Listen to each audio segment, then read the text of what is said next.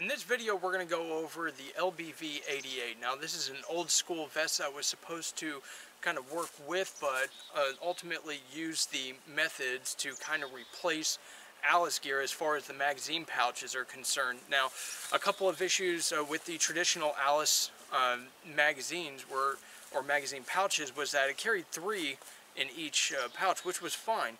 However, when you're like in the prone or you're when you're limited to a belt with suspenders, you don't really have much room to carry it. So what this does is actually breaks it up, and this is actually a pretty efficient, system. It's basically just for magazine pouches and frag grenades, and it frees up this area on the belt, so you can carry, magazine pouches for your pistol.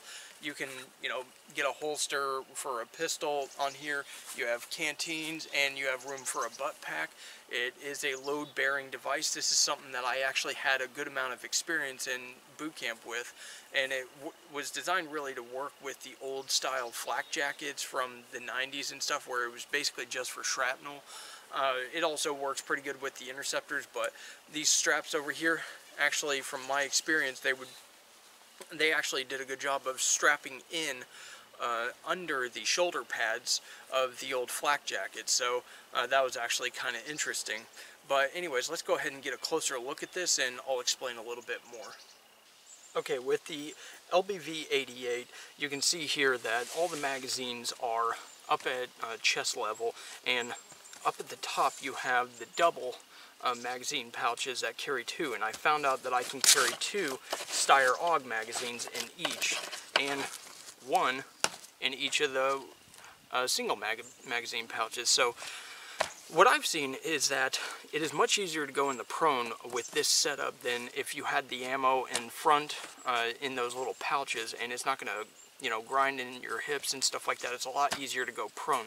Now, you do have the frag grenade pouches, which I'm using for basically a monocular, and also for the other one, I've just got some trauma gear in there. So over on here, it was designed to work with a duty belt, so I have 2 canteens and also an Ausclip double magazine pouch.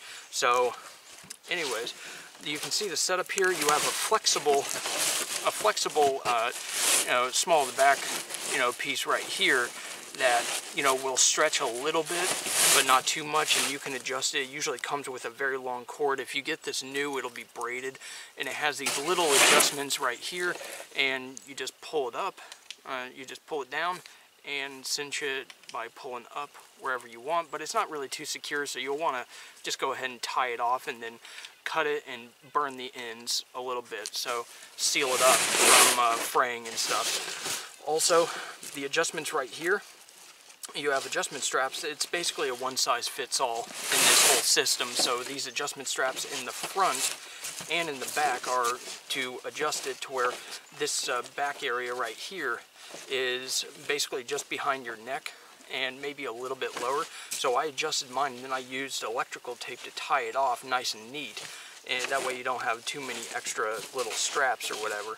So you do have adjustments there, and these shoulder pads are pretty well padded. They're actually pretty soft, and they're very nice. So also you have these little snaps here that are good for holding down antenna wires or whatever, maybe a camelback, whatever, it works. And then through here you can run like the antenna here to keep it nice and flush with your body. Very secure system, actually. So you'll notice on all the pouches, to include the grenade pouches, you have this little flap right here. This actually makes it pretty good and pretty effective at grabbing it and just grabbing it really quick. And that's what I've found anyways, and it's also got a redundant Velcro to help, and I've noticed that in my experience it's really good to have retention instead of just having it open with friction fit. So with that said, I really do appreciate that on this system, and you notice that the belt is actually quite open, and you can put pretty much whatever you want on here, and you can lay it out however you want. You have room for a butt pack, and also you can strap things with these D-rings to this system. And again, this was to kind of it was kind of an introduction to new tech or new gear. It's all webbed and everything, so it bleeds pretty well. It's pretty low profile, but it was designed to kind of not really phase out the Alice gear necessarily, but it was really designed to kind of enhance it and basically make it easier to carry gear. And you know, because having stuff just on a duty belt can get pretty cumbersome. And this is a lot better. It shifts the weight forward a little better. It's easier to get down in the prone. You carry a slimmer profile rather than just being fat around the waist. It equalizes everything and keeps it nice and slim. So anyways, next thing I want to cover is the camouflage effectiveness and how it goes with other woodland patterns and even some other patterns in general if you're interested in that. So let me go ahead and put some cami blouses underneath so you can kind of see how it blends in. So here you can see how the woodland pattern actually works very well with it. This is an old school woodland blouse, and you know, it's pretty good for warm weather and stuff like that, but you know, it works very well with this pattern. It blends in pretty good. The colors are darn near a match. This is just a little bit darker, but it blends in pretty well. So anyways, let's go ahead and move on to the next pattern. The next pattern is the DPM. I believe this is Dutch DPM, but it's pretty close to British DPM. You can see these colors are kind of pastel-y. They kind of are a little brighter, but they still blend in pretty good with the woodland camouflage, and it does kind of help break up the pattern a little bit better. They're pretty good patterns overall, but it really depends on the kind of environment that you're in. The browns are a little bit more flat. They're not really broken up like these are. They have a little bit of beige, kind of breaking it up and lightening it up a little bit, but you know, you can see the pattern actually works pretty well with this. Last but not least, I have Tiger Stripe products, Tiger Stripe, which was actually one of the most common patterns, I believe, in the Vietnam War era. So this was a little bit before the EDRL, and there were there's a lot of militaries that still like this pattern. However, I've noticed that there's so much black on here that it almost looks black even at a distance. But this, with the woodland, it actually seems to kind of blend it a little bit, take away a little bit of the black and the kind of constant, you know, thick black patterns that you see on here. They're pretty thick and they can catch the eye pretty well depending on the environment you're in. But overall, I think that this helps blend it and actually gives it a nice, almost gives it a new pattern at a distance. So anyways, that's with the Tiger Stripe pattern. Still works pretty well. Okay, so now is the time in the video to kind of discuss magazine placement and reload. So the placement of these magazines is pretty efficient, and it's kind of offset. You know, it's not exactly right in the middle, although you can crank this down, and if you're smaller stature, it's going to bring them a little closer, and if you can crank them down, however, it's going to make it a little bit hard to breathe when you're under pressure, let me tell you. So, you know, it's good to not really cinch down and tape off these straps necessarily, because you might want a little bit of extra room. However, it will kind of place them out a bit and make it a little difficult to reach. So usually, at least for me, is I find that the weak side magazine pouches are better for a sustained reloads, and that means you have some time and stuff like that. It's not too much of an emergency. And if it is a little bit, if you have the time or whatever, I would load from the double first, and because it will be a little more loose, you're probably not doing too much movement. However, if you're moving right away and then you need to reload behind cover and you got some time, then I would just go with the single, because you don't want them you know, dropping out. So you don't have too many magazines on you, and you can carry extra, you know, magazines on your belt if you have room and you wish to.